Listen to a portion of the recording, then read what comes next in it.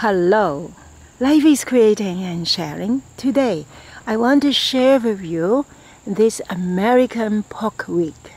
It's very, very dangerous, beautiful plant.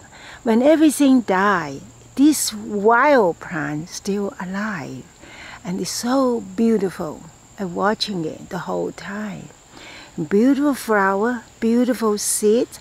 No wonder all the birds attracted to it and eating these beautiful berries. And the berry really, very toxic to animal and human, but it's not toxic to birds. So birds, we're going to eat them and then put into my backyard. And that's the reason why I got them. There's a lot of them here. You can see they're absolutely beautiful. When all the other plants die, so dry, it's still alive, stand still. It's amazing.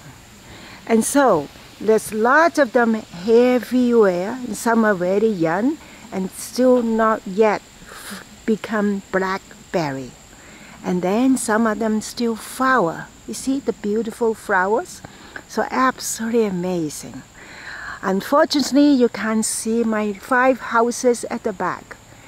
And that is my tree stump. Yes. And that is a lot of this American pokeweed. It's a beautiful berry and extremely toxic. Alexander, Anthony, you need to come to help. We have to remove all these toxic berries.